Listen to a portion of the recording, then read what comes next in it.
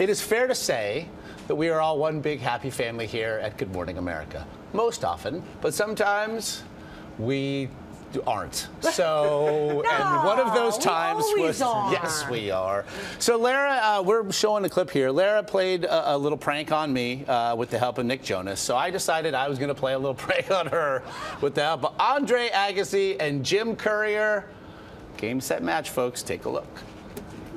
How many times have we done interviews together and you come out with this? Okay, so a few months back, I got punked, and punked good by Lara and pop star Nick Jonas. You just got punked! And now it's about time for some serious retribution. We're coming for you, Spencer. The scene, Madison Square Garden, the Power Shares tennis tournament. The bait. Lara loves tennis. In fact, she's pretty good at it. So my GMA producers and I devised the perfect trap. She thinks she's here to interview two of her idols, Agassi and Jim Courier, and then play a friendly mixed doubles match. This is a dream come true, so don't blow it, Spencer. What she doesn't know, these gentlemen of tennis are on my team today. And we have the entire place wired to capture it all. Andre will be the good guy, but he's going to hit some tough shots that Lara's not going to be able to handle. Shockingly. Jim, Lara's partner, is going to go absolutely nuts. I'm ready to melt down. Here we go. For a while, Lara holds her own. That's teamwork at its finest, partner. She's even getting a little cocky. She will not Agassi. But then these two legends of the sport turn up the heat. Come on. Jim's about to lose it. Let's go. We need this point, all right?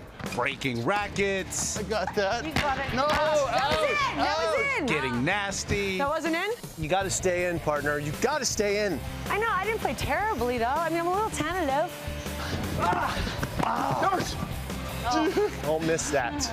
Lara, with that uneasy smile. She is totally nervous. So good.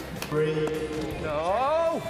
No. Out. Come on. I thought it was a good play. I'm sorry. You got to make that. Sorry. I know okay. I got to make it. All right. He's pissed. He's pissed. But it was time for Jim to really dig deep, even more. Kenny, you got to get a sound guy to go over and just check the mic and pretend like he's checking the mic and say he's got to get angry, he's got to go off, and he's got to go off on her. What's going on here? Message delivered. You got it. No! What is that? No! No! Yeah. You missed that. I did? Yeah, you missed it. Right? Yeah. No! What are you doing? I don't know. I'm trying really hard. Do you choke like this on... No, I don't choke on TV. This is so fun. It's a joke.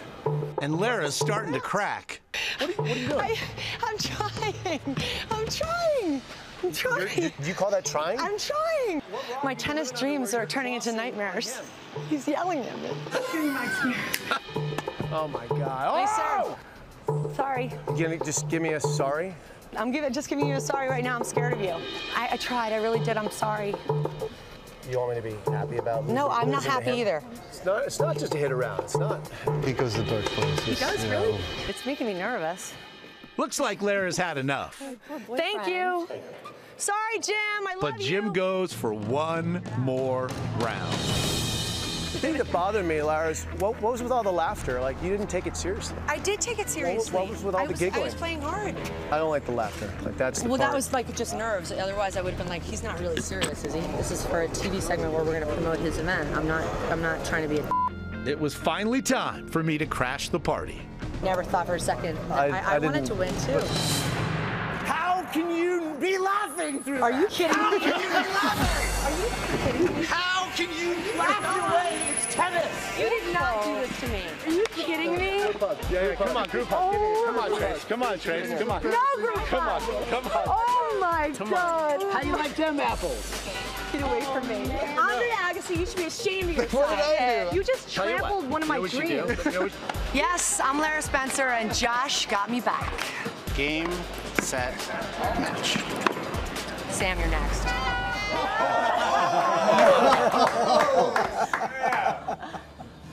We're coming for you, champion. We're coming for you. Jim Courier staying in character. I'm like shaking now watching it. All right, so two things, real quick, because you go through all those emotions, you do start to feel bad, but then you get over it. But the best thing was Jim kept coming back and saying, "You guys, that's all I've got. That's all I've got." And finally, it was like, Jim, I was hanging get tough. out there. I was You not get out going to there let and him give me a bring me little down. more. You kept a smile on your face the whole time, Yeah, you were Lara, great. so It was that great. good. Well done. Well done. No, look, it was great. And Jim Courier, along with Andre Agassi, so lovely to have us and to give us time and to pretend to lose his cool. It was not easier. He is one of the gentlemen in all of sport and good enough now to join us this morning via Skype. Jimbo, I have to tell you, it cut together marvelously. You did evil. You raised the bar, my friend. How tough was it though in those moments, especially when you had to go back out there and lose it? Well, it was tough because it's not really my nature to lose it. And look, I needed Lara to play badly, but she was too good. Josh. That was the problem, was she was too good. So thankfully, you were there to push me over the edge and just kind of get it where we needed to get her. Because honestly, I didn't think we had her. I thought she was on to me all the way. This is true. He left the court twice to say, that's all I've got. I asked him to empty the bag, and empty it you did. Still, the racket, when you know you have to do it just for show, how good does that feel? Well, it feels good. Look, it's been a long time since I've truly broken a racket in anger. So it did feel pretty good, but I needed Lara to be feeling like she wanted to break a racket too. And you're just too sweet, you're too nice, you're too good of a tennis player. And I was terrified of you by the end. I was thinking thinking that I'd met you this summer at the US Open. I thought you were my friend, and you just started melting. I was like, what is happening? This is not John McEnroe. But this is Courier. And I told him, Lara, it was all about the slow burn. It was like, it was drawing you in and then the slow burn. Jim, I also want to ask you, because we did get a chance to see you like really in action there. It was the Power Shares tournament and some great stuff. We saw you hitting with just average folks all day long, just coming in for the thrill of their life. And it's also a series. Tell us a little bit more about Power Shares. Yeah, when we played at the Garden last Monday, that's when we did the punk on Lara. And we've got 12 of these one-night tournaments around the country. So we're 8 down, 4 to go. I'm out in California right now, up early with you guys. We're in San Jose and Vegas this weekend. And then we have Denver and Anaheim coming up. But it's a Champions Tour for tennis, the Power Shares Series.